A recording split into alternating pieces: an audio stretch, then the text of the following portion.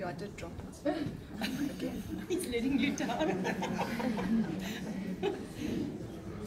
No sound. Yes. Oh, there we go. Morning, congregation. I'm going to just remain seated. I'm going to ask Sean to bring in God's word for us. And while he's doing that this morning, this is the first Sunday in Advent, and traditionally in this congregation, the children lead us in the retelling of the Nativity story. I was driving to church this morning early, and I was listening to the news, and exactly this day, 50 years ago, was the first heart transplant. Chris Barnard performed the first heart transplant on the 3rd of December, 1976. And I thought, other than that being an incredible... no, 67, not 76. Well, 67 would make it 50 years. Yeah, my maths isn't very good. And those of you that were listening to my sermon attentively last weekend would have also heard my incorrect mathematical calculation. Did you? I'd like to show you how. Got you.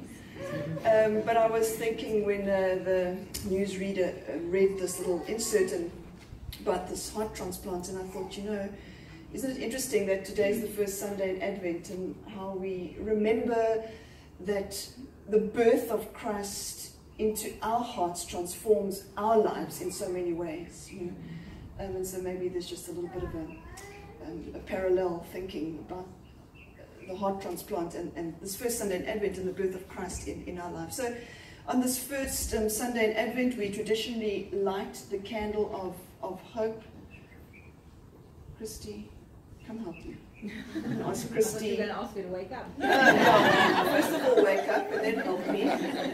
But we remember as we light this candle of hope that God said to Abraham that through him the nations would be blessed, and that would bring hope to the world. The Old Testament spoke so often of the coming of Christ, the Messiah into the world, and the hope that that would bring into the world. And we know that the world needs hope, and more than so many other things that it needs a lot of hope. So I'm going to ask Christy to light the candle of hope for us, and we remember that hope, is like a light, Hope is like a light shining in a dark place.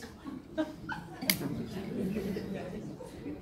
as we look at this candle of hope, we remember the hope that we have in Jesus Christ. Let's pray together. In this season of Advent, we prepare to welcome Jesus Christ, our Messiah. In the season of Advent, we remember that it's a season of promise, a season of hope. And so in our worship this morning, we prepare for the birth of a baby in a dusty, dirty stable in Bethlehem. And we remind ourselves that this child was destined to become the Savior of the world, and he will return again. So God of Advent, we journey with you this morning to Bethlehem's stable, to a newborn King. Our ears are attuned this morning to the songs of the angels, our eyes alert for Bethlehem's star. Would you forgive us, though, if in our journey we have been distracted by the tempting offers of the world? Would you take away our selfishness? Would you teach us how to love as you loved us, especially during the season of Advent? Take away our sense of pride and teach us humility. Take away our blindness and show us the world through your eyes. Take away our greed during the season and teach us how to give as you gave. And so, Lord, we ask that you would keep our hearts aflame with the hope of Christmas and the promise of a Savior. Be born again in us this day, Jesus Christ. Transform our hearts and our minds. Journey with us as we go on this journey beginning today towards the stable and your birth. And then we wait, Lord. We wait in hope for the day that you will return to come and judge the world. And you will return in power, and you will return in glory. And until then, we all wait. God of Advent, be with us and be with our children this morning as they share the precious story of your birth. In Jesus' name we pray.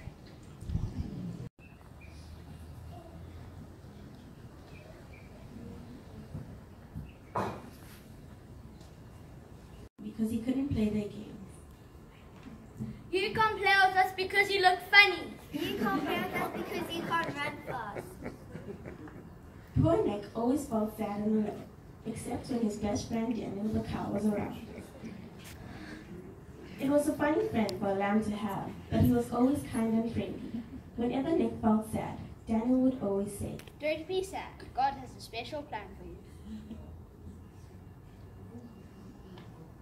One day, the shepherds called the lambs together to tell them something special.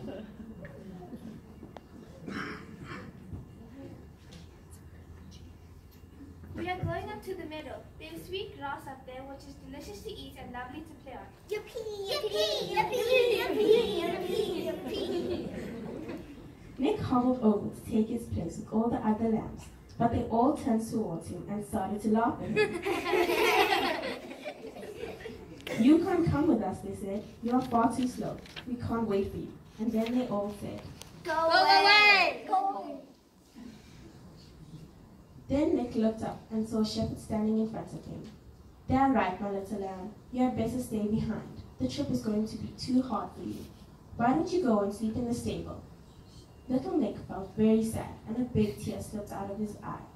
Then he heard Daniel say, Don't be sad. God has a special plan for you.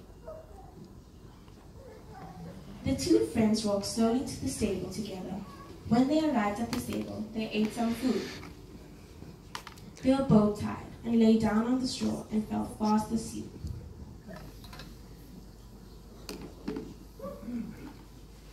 On a dusty road, a young man named Joseph and his pregnant wife Mary were traveling to Bethlehem. Joseph walked around, looking for somewhere to stay. They knocked at the door of every inn and asked if they had any room for him and his wife. But the innkeepers all replied, sorry, no room. Finally, one kind innkeeper replied with an answer that brought joy to their ears. I have no room, but you can stay in my stable. The innkeeper showed Mary and Joseph to the stable. Please join us in singing Away in a Manger.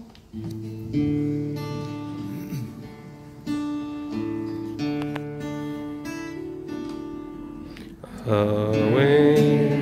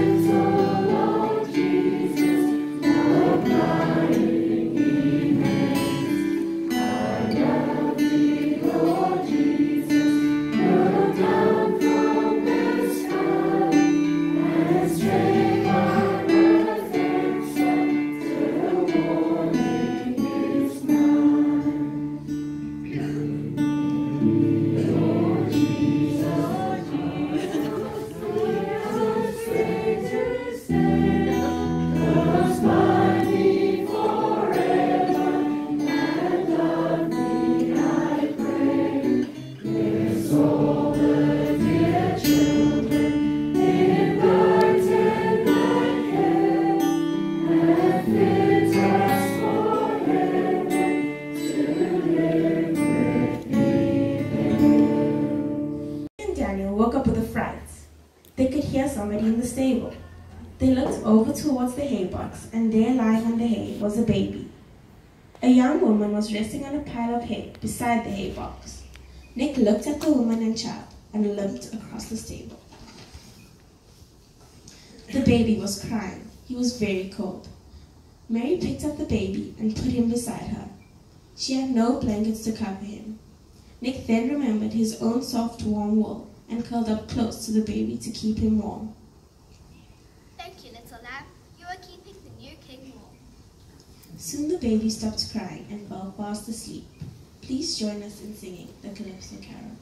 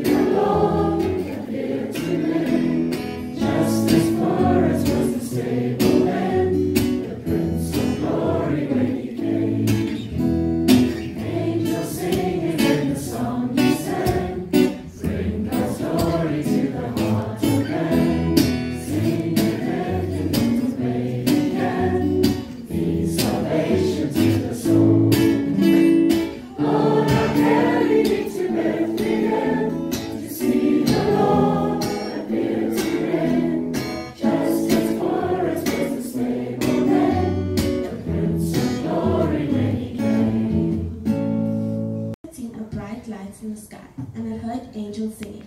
They had come with this awesome message. A special baby has been born in Bethlehem. The shepherds were so excited that they went running to the stable to see the special baby.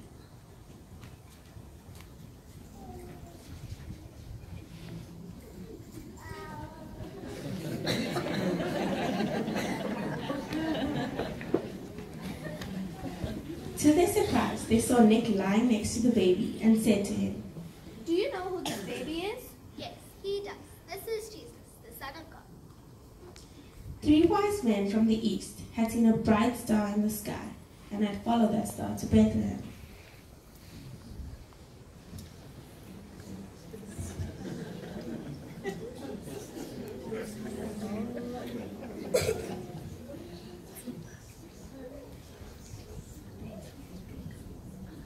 Wise men 3, clever are we, studied in astronomy.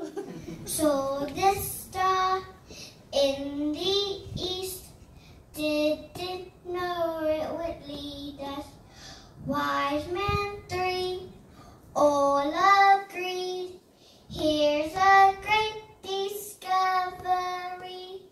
Tell us please, where can we find the baby King Jesus?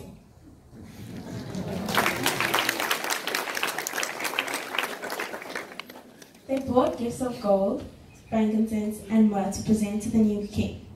Please join us in singing We Three Kings.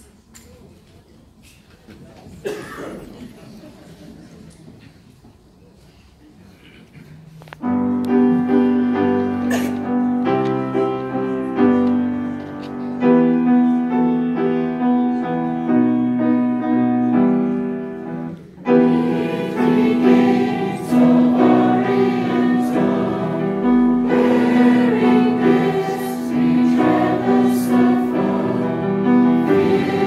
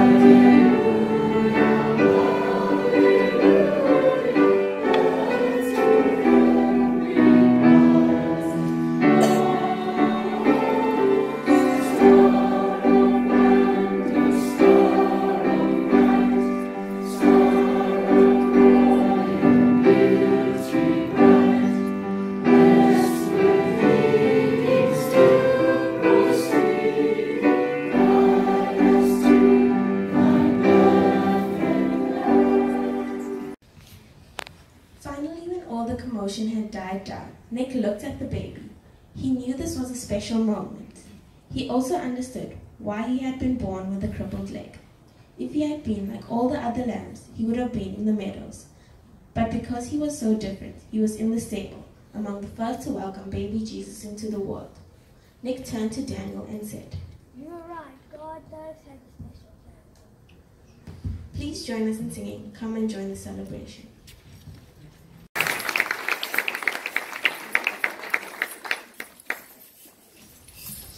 Hi everyone, just a quick few thank yous. Firstly to Jericho Junction, that was spectacular, not a mistake made, well done guys.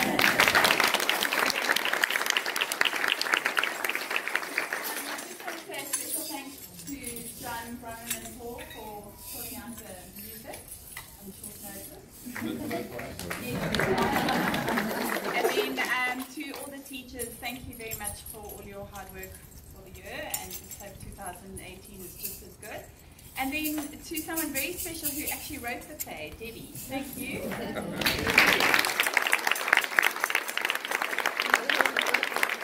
can now go out and have a party.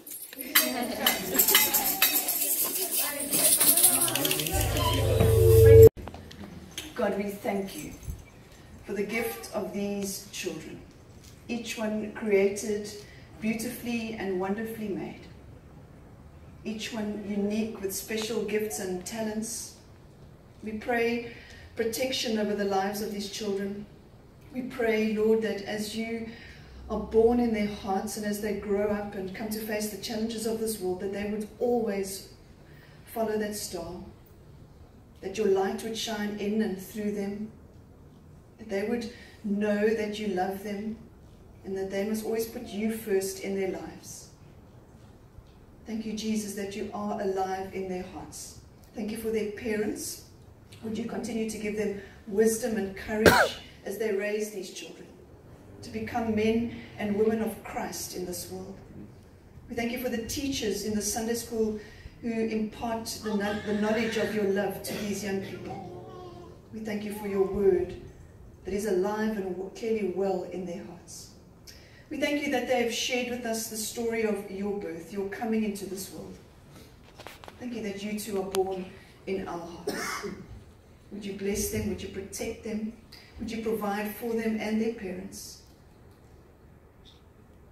Would you ensure, Lord Jesus, that no harm ever comes upon these children?